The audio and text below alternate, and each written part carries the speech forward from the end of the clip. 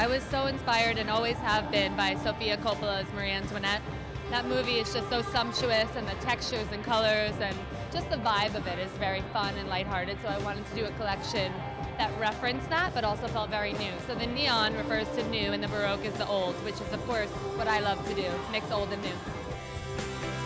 The entire collection is inspired by vintage pieces. Even if it's something we're creating new, there's some element that I pulled from my vintage archive. But we also spruced up the whole look with a lot of one-of-a-kind pieces. So you'll find throughout the girls' looks, and on the wall here behind me, lots of pieces that actually incorporate one-of-a-kind vintage elements.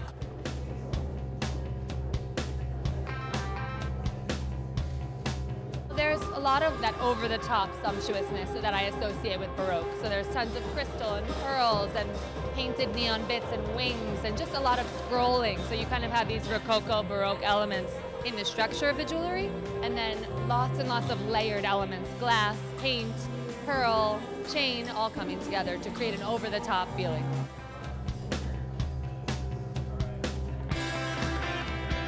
I just made this a couple days ago.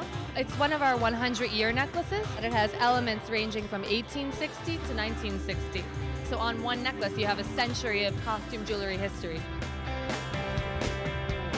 Jessica has on a double horseshoe necklace, which is kind of interlocking and all made with crystals and brass. And this necklace, it's all freshwater pearls that we're hand wiring together to make a chain. And then she has on this great like multi-wing necklace. So that's just the neck.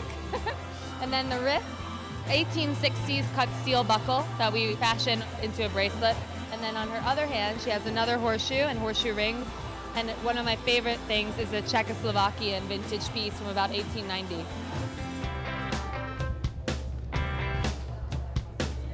I always want there to be some kind of toughness as well. So there's a little bit of a punk twist to some of the jewelry. Like you can see she has on this spiky necklace here. And that adds a little bit of, roughness and a little rough and tumble to the very sweet Marie Antoinette kind of a look. So she also has a 100-year necklace right here. And this one I love. It's mixed also Czechoslovakian glass, that's the red there, and bakelite, which is one of my favorite materials.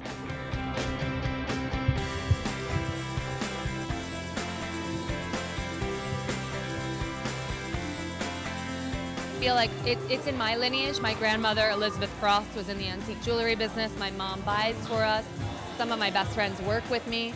So it's very much about telling a story. And we did these plaza numbers and now we have them in fine jewelry. And these tell stories as well. People really find a personal meaning in number combinations. So I always want my jewelry to be more than just something pretty.